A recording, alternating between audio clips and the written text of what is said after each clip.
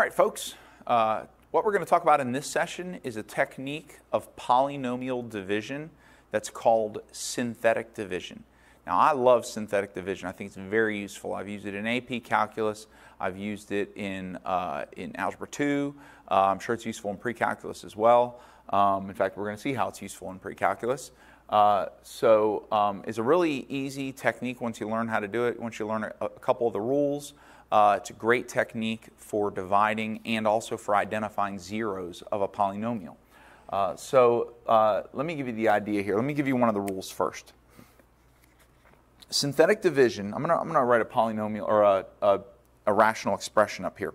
Let's say that I have let's write it here, 2x to the third power minus 11x squared plus 20x minus 27 over x minus 4. Now,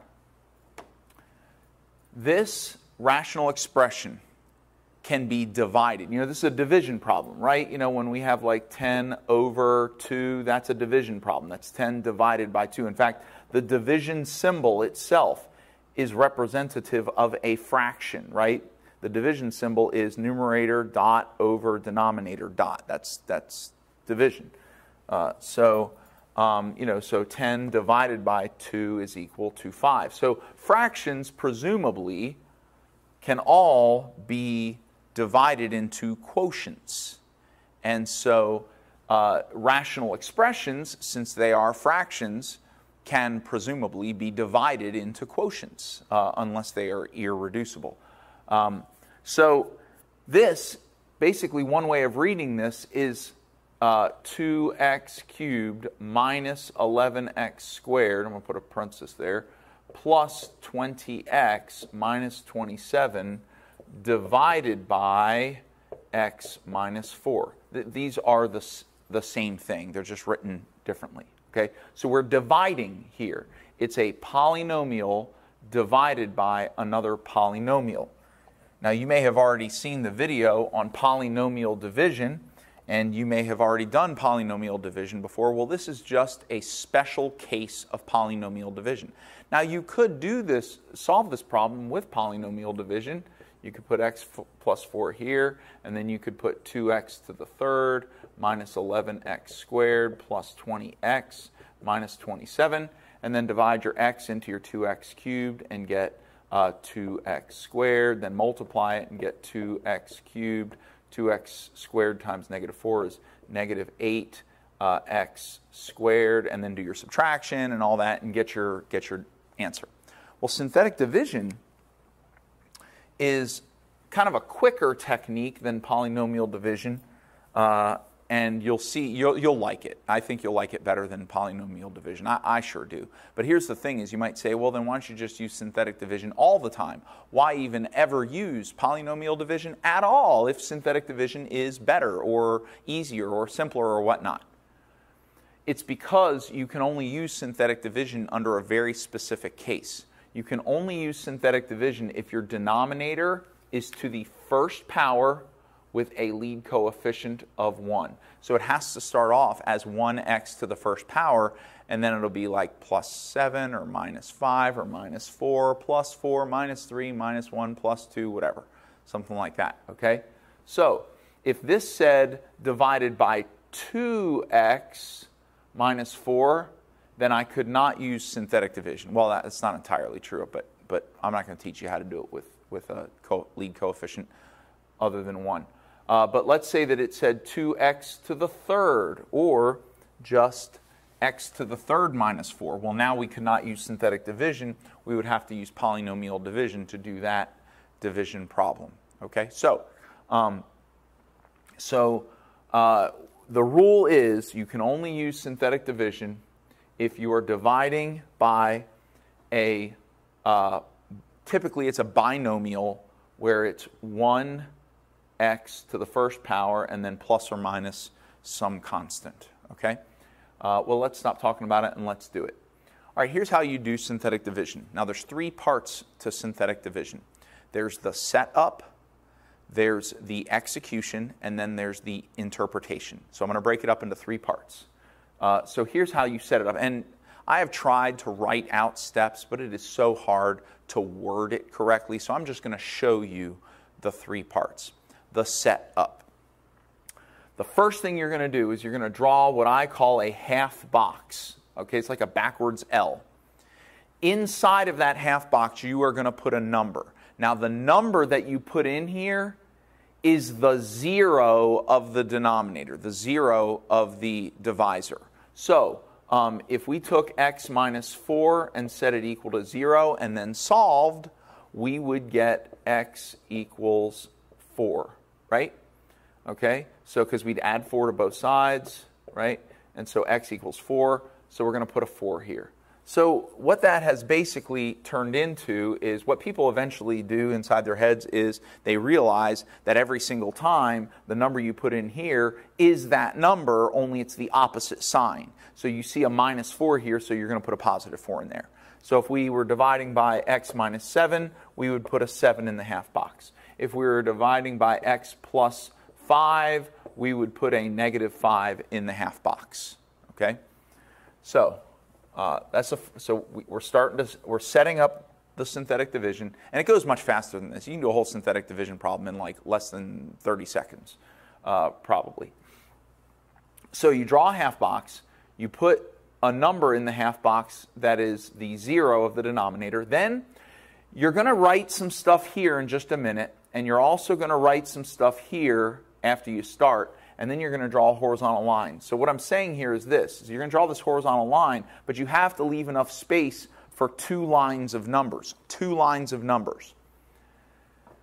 Lastly, along here in the first line of numbers, you are going to put just the coefficients with their signs. You're going to put the coefficients with their signs of the numerator, of the dividend. Okay, so we're going to put the 2, so this is 2x to the third, so we're just going to put a 2. The next number we're going to put, we have minus 11x squared, so we're going to put negative 11. No letters, no variables, we're just putting the coefficients in here. It's one of the great things about synthetic division is you're doing polynomial division without dealing with letters at all until you're at the end. Now we got a plus 20, so we're going to put a 20 there, and then minus 27. All right? So this is the setup. We're done setting up. So now we're going to move on to the execution. All right. Once you have your synthetic division set up, how do you do synthetic division? Well, here's what you do. I want you to remember 2 things. I want you to remember add and then multiply. Then add, then multiply, then add. And you're just going to you're starting off adding. Then you multiply, then you add, then you multiply, then you add, then you multiply, then you add, then you multiply, then you add, then you multiply. The very last thing you're going to do is add, and then you're done with the execution. Okay? But really, you're only going to add as many times as you have numbers up here. So we're going to add 1, 2, 3, 4 times, and we're going to multiply 3 times, and you'll see how it goes. So the way I start off is this. Now, it's a little different than the way I learned it from other people, and it's a little different than the way I've seen other teachers teach it. But this is my way. My students have always done well with my way, so I'm going to teach it my way. Okay? Here's what I do. I always start out by putting a 0. You always put a 0 under the first number. Always a 0 under the first number. Then add up and down. We always add up and down. We multiply diagonally and we add up and down. Okay, so we're going to add. What's 2 plus 0? 2 plus 0 is 2, so we're going to put a 2 right here. Then we're going to multiply, and every time we multiply, we are always multiplying by the number in the half box. Every single time, it's a bottom number times the number in the half box. So what is 2 times 4? 2 times 4 is 8, so we're going to put that, and here's where we put it. Multiply here, put it under the next number over. The next number over. 2 times 4 is 8. Put that 8 over here. So we're going to put an 8 right here. Then we're going to add again. We added, then multiplied. We're going to add and multiply again. 8 plus negative 11 is negative 3. Negative 3 times 4, we're multiplying now, is negative 12. And we're going to put it under the next number, negative 12. Now we're going to add and multiply again. 20 plus negative 12 is 8. 8 times 4 is 32. And now we're going to add one more time, but we're not going to multiply because we're at the end. There are no more numbers over here, so there's nowhere to put the multiplication. Negative 27 plus 32 is 5. Okay? So we're done. We've just executed the synthetic division. This is our answer down here. The 2, the negative 3, the 8, and the 5. That's our answer. But I have to show you how to interpret the answer.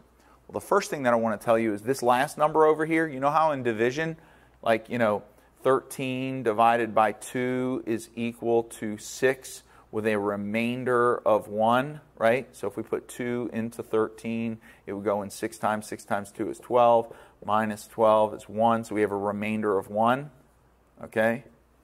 Oh, yeah. So we got a remainder. I should have put a circle around that. Anyway, remainder of 1, right?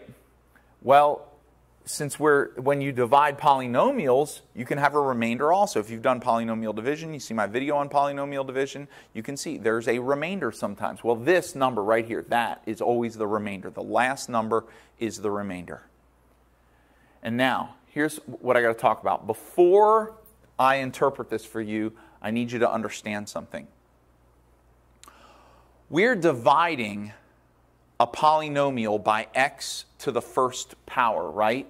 Well, what happens, let's ignore all this and let's ignore the minus 4. What if we just did 2x to the third divided by x? 2x to the third divided by x. What is this going to become? Right? We got 2 divided by 1 is 2. And what's x to the third divided by x? Don't we subtract the exponents? 3 minus 1 is 2, so it's x squared. Here's what I'm getting at, is when you divide by x to the first power, your power of your dividend goes down by 1. It only goes down by 1. So, when we divide this third power polynomial by x to the first power, this third power polynomial is going to become a quadratic. It's going to become a second power polynomial. Now, do you remember also how when you set this up, that you started with the highest power polynomial here? This is the x to the third. This negative 11 went with the x to the second, right? This 20 went with the x. And then this minus 27, I'm going to call that c. That's called the constant. Okay, so all polynomials have a constant. Sometimes the constant is 0, but all polynomials have a constant. So here we put the constant here. Well, watch this. In this column, for the answer down here, this power is going to go down by 1. So this is the column for x squared for the answer. This column is going to be x to the first power, and this, instead of being an x, this is going to become the constant. Okay? So the final answer here is 2x squared minus 3x, and this is a positive 8 with no x, so it's plus 8. And then here's what we do with the remainder. With the remainder, it's positive. If it was negative, we'd put a minus, but it's positive, so we're going to put a plus. We're going to put a plus, and then we're going to make a fraction. 5 over whatever the divisor is, which is x minus 4. 5 over x minus 4. And this, so that means that this fraction right here, or this rational expression, okay, this polynomial divided by x minus 4 is equal to 2x squared minus 3x plus 8 plus 5 over x minus 4. And that's our final answer for synthetic division. Okay? All right, in the next video, I'm going to do a bunch of examples, and I'm going to let you do some examples along with me. But I just wanted to do this first video just as a beginning instruction on how do you do synthetic division.